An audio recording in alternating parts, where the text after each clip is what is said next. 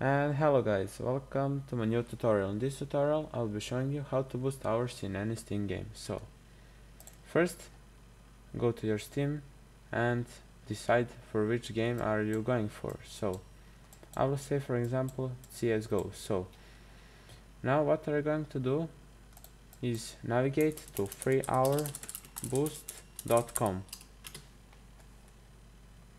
and create account there, okay? So I'm going to do a logout and you will click on sign up and type everything, and yeah, so I'm gonna just sign in really quick.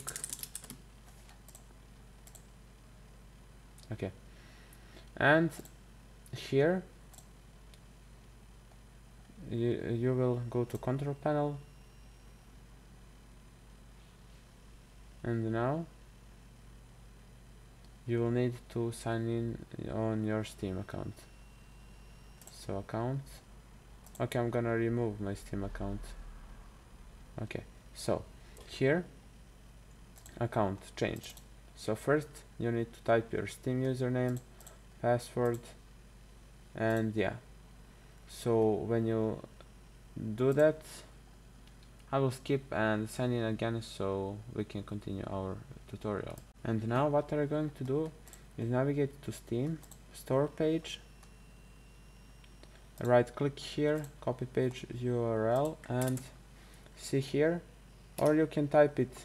Okay, I'm gonna do it step by step. So go to your browser version, for example, if it's hard for you, and you will see here app and these numbers between. So here app and Counter-Strike, so these numbers in between, and just paste it here and see here it will say Counter-Strike Global Offensive, and click save. And now go to start,